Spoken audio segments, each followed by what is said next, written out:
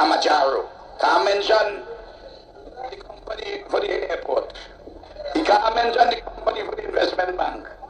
He can't mention the name for the international resort. But the cocoa company, it can mention the name. Amajaro, A-M-A-J-A-R-O. This is a major commodities company. They will supply the cocoa to the farmer. The fermentation bins.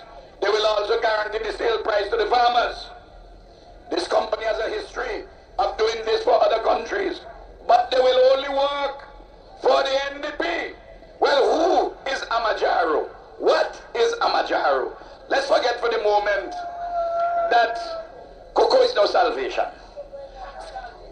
50 farmers, 100 farmers can plant cocoa like how you can plant papa, like how you can plant coconut waternut. A little bit of thing here, a little bit of thing there. But Amajaro,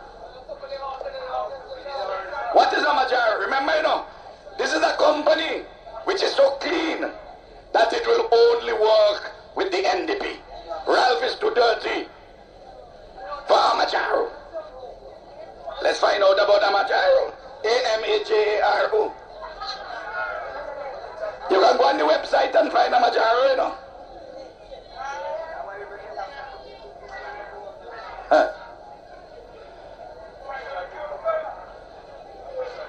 Amajaro is one of 3 companies that were banned by the Ghana Cocoa Board from operating on the western border of Ghana after being indicted criminally for facilitating the smuggling of cocoa across Ghana's border with the Ivory Coast.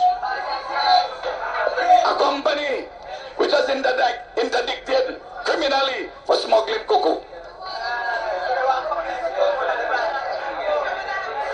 You hear me?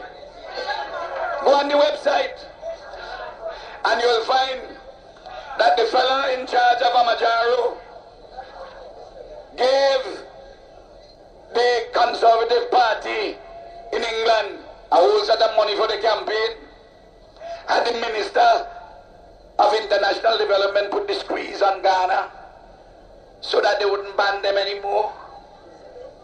That's the company. Comrade, wait.